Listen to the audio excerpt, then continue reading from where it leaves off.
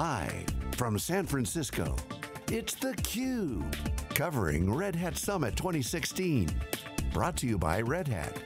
Now, here are your hosts, Stu Miniman and Brian Gracely. Welcome back. Happy to have on the program a CIO and Innovation Award winner here at Red Hat Summit, Kersi Tavadia, who's the CIO of the Bombay Stock Exchange. Hi, good morning. Thank you for making the long trip and welcome to theCUBE. Thank you very much. All right. Happy to be here. So we read Innovation Award winners. I mean, tens of thousands of people, so many people using Red Hat. You guys are in the infrastructure state. So can you tell us a little bit about obviously stock exchange? I mean, I know that it's high frequency trading and latency is super important. I mean, I think of proprietary hardware and lots of gear and networking there. So tell us a little bit about your infrastructure environment before and after, if you would. So, prior to moving to the open source, we were working proprietarily, mostly on the proprietary hardware. We were working on non-stop technologies. So everything was proprietary, right from the hardware, the OS, the applications that we developed, and any other supporting system that we need had to be proprietary. So there was nothing open to it. So we were running a challenge of making actually the high frequency and the speed and the agility what we wanted to change. That was a basic limitation that we were, and we kept on innovating over there. Though we came from, say, we were earlier giving a response time of 300 milliseconds. We came to a level where we came down to 10 milliseconds. But beyond a point, we thought that this hardware is not giving us enough power that we wanted, and our capacity was also, we were able to run only, say, 10 million orders per day. Okay, and when we were doing 10 million orders, our hardware capacity was reaching to 90%. Wow. So beyond a point, we thought there was no point in upgrading the hardware, because if we continue with the same architecture, next 2 years we'll again have the same problem. So we had to think about radically different of changing the entire architecture of the entire system. So we actually we split about, everything was in a monolithic architecture previously. So we actually did all our periphery systems which are there. We first took out component by component from the main thing. We started putting it on a simple x86 systems. So we developed the entire periphery systems to an exchange. Like in an exchange, you have the clearing system, the risk management system, the market data feed systems. There are a lot of other systems which are there which requires, matching engine is the heart. So what we did is first we created all the ancillaries around it, and finally we replaced the heart. So when we replaced the heart, we took open source, we went under the Red Hat stack. So and our software was given by Deutsche Börse. So we took their software, we took the Red Hat, and totally on an x86 box, and we integrated the whole thing. And basically using our APIs, so typically what we profess as the microservices, instead of calling microservice, we actually had micro applications developed and connected everything through an API. So now we run almost 400 million orders a day with 10% of the capacity of the system utilization. So we have still around 90% headroom available. Wow. So it's a 40x growth in kind of your throughput there. Throughput, and our latencies have come to 6 microseconds.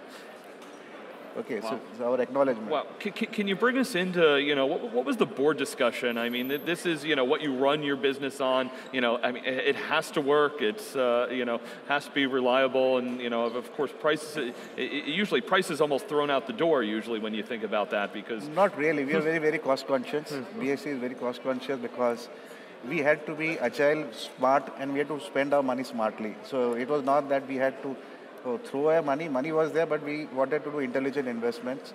And we have almost saved the money, because the amount of money used to pay to the AMCs for all this proprietary infrastructure.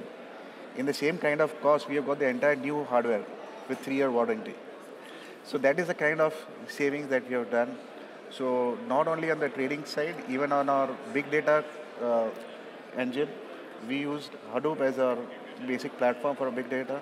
And there also we have gone to 500 terabytes worth of data, completely working on commodity hardwares and totally open source, and it's totally free for us. And we are the largest exchange who actually made its live warehouse, big data, working on an open source. Most people are still trying it out or using this as more of a educational or research institutes. Being a financial institute, I think I'm quite proud to say that we have been gone live, one of the first in India who have gone live at such a large scale. Yeah. What do you tell your fellow CIOs? What advice would you give them?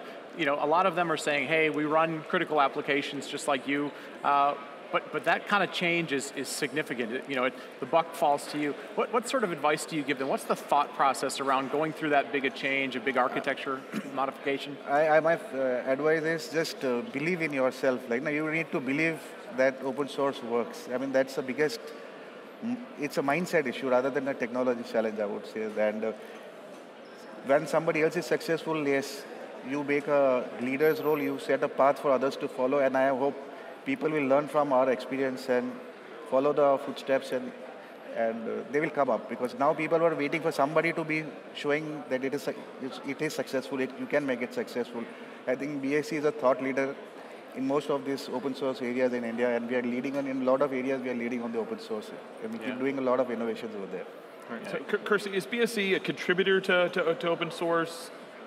Very little, because right now we have just come into open source maybe just 2 years back, but within 2 years we have covered a lot of road, and a lot of success stories have been coming in. So we are still learning. So once we start, we'll start contributing also. There's absolutely no second thought about it. Yeah, can you give us any insight into just India in general as to kind of the acceptance of open source and contribution? See, right now, the acceptance is a challenge. So only once it gets freely accepted, then people will start contributing also. So right now, the mindset is a little skewed, in the sense people think open source is free, open source is unstable, open source is for learners, it's for labs, not for production. Whereas here we are saying we are running a stock exchange, which is mission critical for the country, and it's considered one of the country's most critical infrastructure. And if we can run the country's most critical infrastructure on open source technologies, any other person can run that in open source. So I think BSc has gone and set up, and now slowly it's catching up. People are looking at us as role models, as examples to be setting up within the country, and it's happening. Yeah. You talked a lot about the technology change. What about the people side? How much did your team have to change over the last couple of years? What new skills did you have to integrate? See, learning open source was not very difficult, because most of our support that we got from our partners, and specifically we had a strong domain knowledge, because stock exchange is a very, very strong domain. So techies are usually very fast in learning technologies, but not the domain. And so basically what we did is we reskilled all our guys over there on the old platform. We just trained them on the open source, and they are doing quite well, because bringing in a totally new talent from outside and working in a domain was a difficult choice. So we chose the other way around. We just reskilled everybody who was there. And it was a motivation for them also, learning something new, getting on a new platform, getting more agile. So I think it's got very well in the organization. All right. Kersi, I want to give you the final word. Give us your thoughts as, attending Red Hat Summit, being an Innovation Award winner. I think it was a very good experience. This is my first event. Like I said, we've come into Red Hat just a couple of years back as an organization, and it really feels good, and it's happy to be getting honored. I'm feeling very happy that we came in so fast, and we never expected that our work would be recognized in such a large scale. So this recognition has given us even more confidence that we can do even much better, and we can freely contribute now. And we are feeling very proud to be associated with Red Hat. Thank you very much. All right, well, thank you so much for sharing your story, and congrats to BSc on being an Innovation Award winner. We'll be back with lots more coverage here from Red Hat Summit 2016. You're watching theCUBE.